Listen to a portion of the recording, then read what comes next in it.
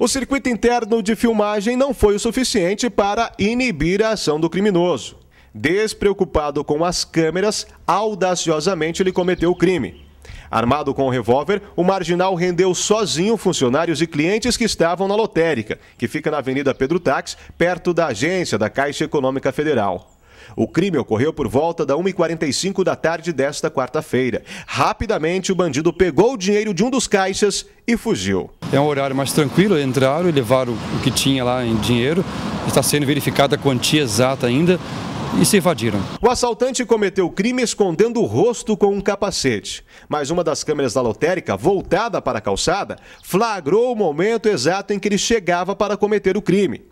Ele estava sem o capacete e ficou vulnerável com o rosto exposto à câmera. As estão sendo vistas pelos policiais e também patrulhamento na região e no local. A polícia, quando recebe informação, forma o cerco tático enquanto uma das equipes busca as informações com relação aos bandidos. Com certeza, todo o patrulhamento na região é feito, inclusive com o policiamento velado. Até agora nenhuma novidade, né? Por enquanto não.